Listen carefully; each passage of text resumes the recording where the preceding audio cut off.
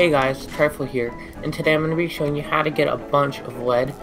I apologize because for some reason when I uploaded this clip to my video editor, only the game audio transferred, but my commentary didn't.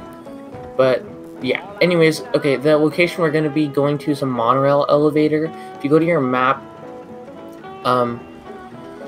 it's right here, pretty close to Watoga, so you can fast travel there. This is nice because this way you don't have to walk there, you can just fast travel.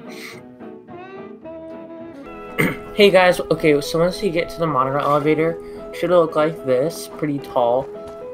And run over here, and before we go up the elevator, go and check this fusion core generator. Sometimes there's a fusion core, for me there wasn't, so just check it when you get here. Then, as you go back here, obviously go in the elevator and press the second button. It'll say Appalachia. This place is really pretty. If I could build my camp here, I would. But obviously I can't since it's a marked location. But it's really cool because you also get a really good view of Watoga.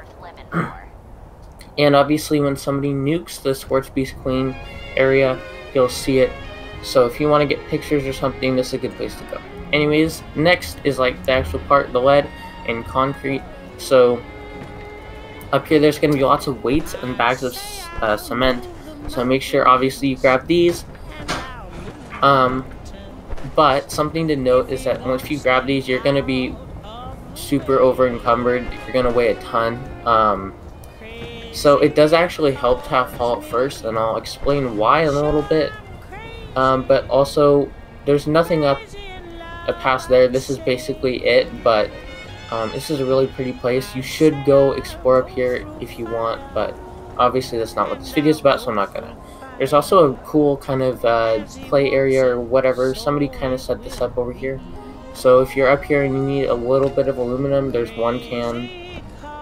But anyways, you can either get down by taking the elevator back down, or if you have just power armor, just jump down. So I'm gonna just use power armor to jump down because it's probably quicker.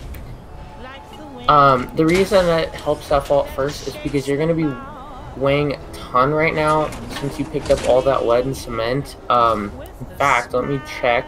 Yeah, I weigh 484 pounds. So jump down here. It's a pretty long fall. Oh yeah, I like just tried to land on it, but I did.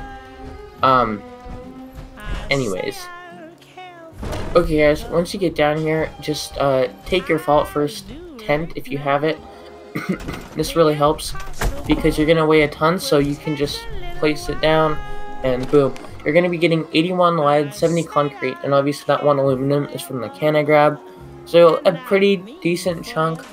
And obviously you can farm this. Also, another good spot to go is like if you're gonna launch a nuke, go to, so for example, say you're gonna go to Site Charlie.